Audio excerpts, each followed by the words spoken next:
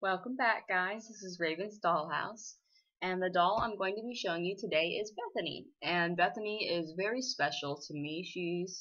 I just got her, but she's the type of doll that I recently just gotten into, just because I feel they have so much character. So everyone, say hello to Bethany. Bethany is a 100% handmade doll.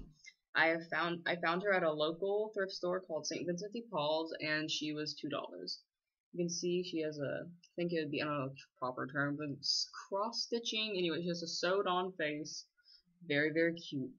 Huge ponytail of yarned hair. And all of her body is cloth. They've even made her hands, her little feet, and then she's even got cutest little butt. I know I can't pick it up, but she's got a really cute little sculpted butt. And her dress that she's wearing is really cute. It says, pick it up.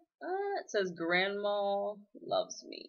And I love it because they made her limbs with little buttons. They made her very posable. So I can sit her and pose her any way I want to. But I've started to really get into these handmade yarn dolls or cloth dolls that people just sit at home and make because there's so much character to them. They have such good personalities, and I love them.